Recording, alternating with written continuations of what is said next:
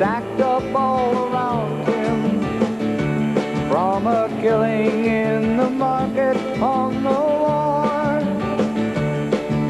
The children looking Midas there as they found him in his counting house where nothing counts but more. And he thought he heard the echoes of the penny whistle band and the laughter from a distant caravan, and the brightly painted line of circus wagons in the sand, fading through the door into summer.